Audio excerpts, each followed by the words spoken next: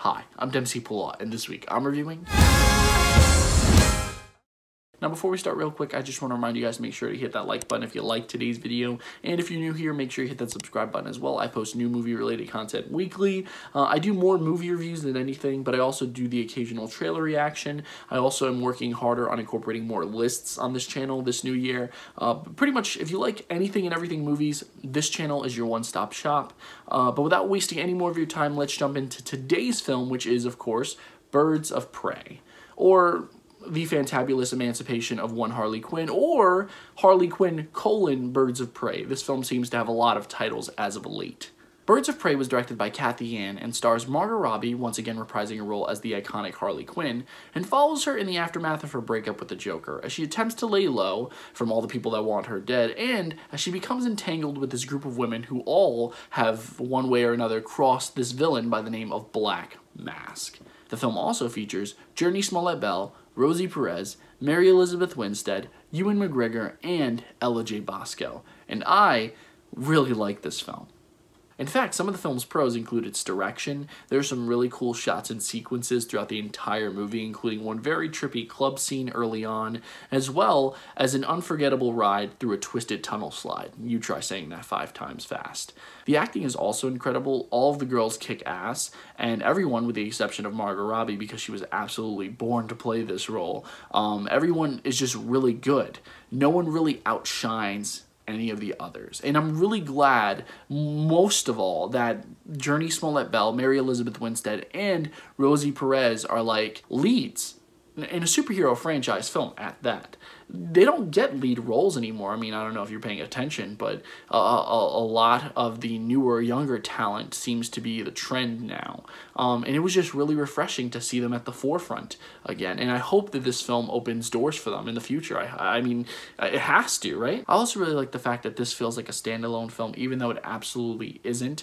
I mean, from the very opening, it starts off with an animated prologue, which we have yet to see in the DCEU. So it goes to show right there that from the very start, it's actively trying to be different from everything that we've seen before. And I love the fact that the Joker is nowhere to be found in this movie, that the way that the movie really opens after the prologue is the doors being shut on Harley Quinn's face. And I mean, obviously, it, as the title implies, it emancipates her, not only from him, but it also metaphorically emancipates her from everything that kind of comes before her, or everything that has come before her, all those terrible films. Now, despite the things that I liked about this film, there were also a few things that I didn't like about it. First and foremost, the film's format. There's a lot of flashback in this movie, and also a lot of backtracking to show you how characters got to a certain place in time. And not to say that it doesn't make sense, it definitely does. They definitely tie up all the loose ends, and they do it quite nicely, but still, it can be a little bit repetitive at times, and it does take away from the film's overall momentum. Now, I also really wish that we got to see all of the main characters together on the big screen more often.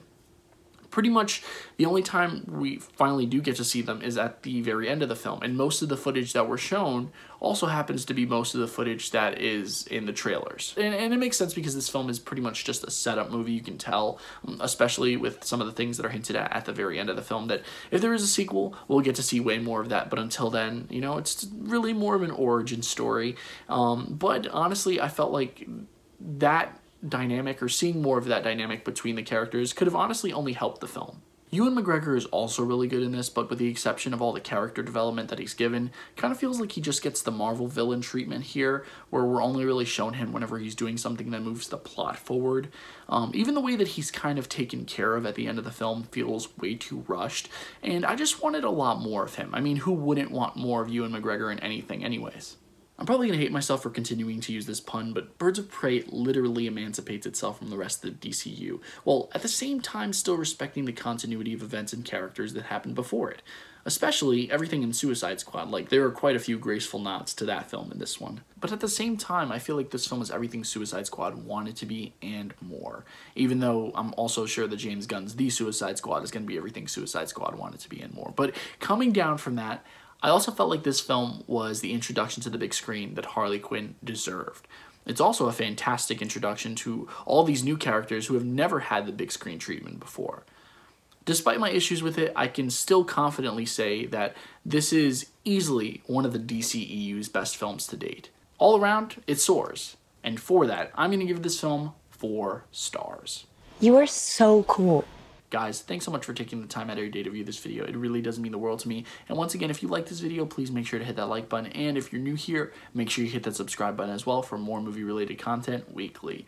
Now, if you happen to see this movie, if you loved it, if you hated it, if you think that it could have had a better title, even though we don't know what it's called anymore, what it's going to be released on home video as, right? Let me know what you thought about it in the comment section down below. I love reading your comments. I try my hardest to respond to all of your comments. It's one of my favorite parts of having a channel. I love the interaction. So yeah, let me know what you thought about it down below. And yeah, that's pretty much all the time that I have for you guys today. I do have a lot more stuff planned for the coming weeks, so do look forward to it. But in the meantime, I should probably get back to work. So, until next time, I'm Dempsey Pallad.